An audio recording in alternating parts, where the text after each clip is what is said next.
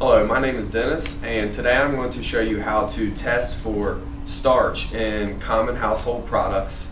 And to do this, we're going to use iodine. And today we're going to be using tincture iodine, which you can purchase at your local pharmacy. So we have an apple and a potato here. So first thing we're going to do is scoop out a little piece of each.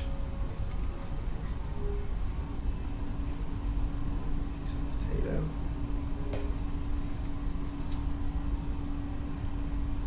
Of the apple.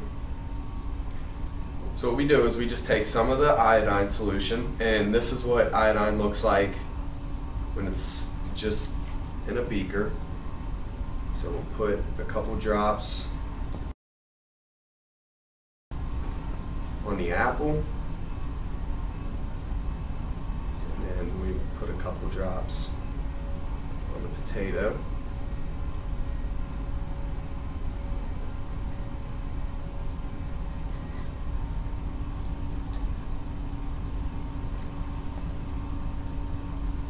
So as you can see, the potato turns into a very dark blue or a black color, and the apple piece just kind of held the reddish tint color to it that iodine naturally has.